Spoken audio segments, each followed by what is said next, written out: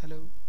As the previous video was kind of crude in the screencast quality, I thought I would do just a quick update. So here it is.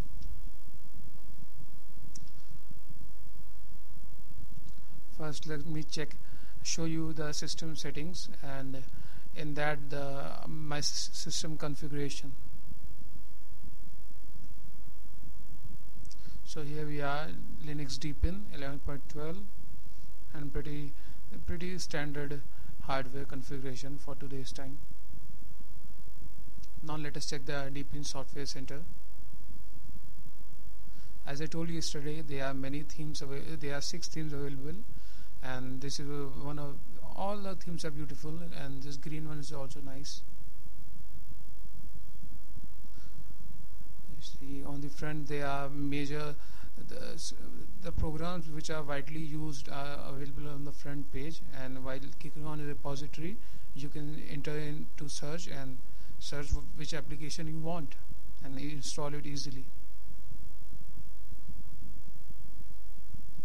And this is the funny thing I told you yesterday about, and they it's a nice touch indeed. Okay, so here you see, by pressing the control button, when the one can see which workspace actually is we are working on. Let me show you one good site, Linux distro community.net. I have found it yesterday and it's quite good. There are many intelligent people over there. Spatry runs a show on it, Zoo Crew, kinda nice.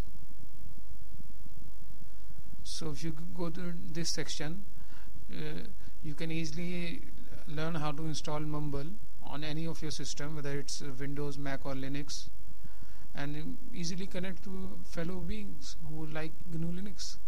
This is your normal Alt-Tab switcher, and this is your 3D Alt-Tab switcher that gets activated with Alt and Grave key. Let me close it.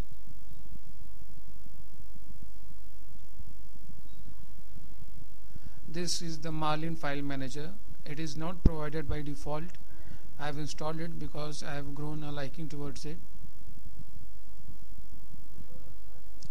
This shell .vm is the thing which is actually I am using for recording. The GNOME shell inbuilt screen recorder is what I am using, so we get a good quality. Marlin is still in a development phase, and it's not a finished product, but it works really well. Here you have the Linux Deepin user guide. Sorry.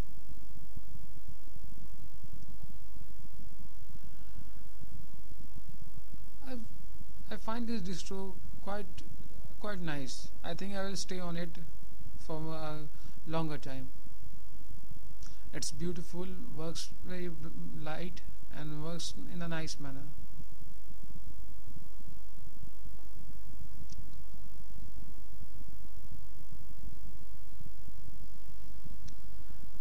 All these reasons for choosing Linux Deepin apply to most other distributions out there, and as it is Ubuntu based, so nothing tops that. Okay, thank you for watching.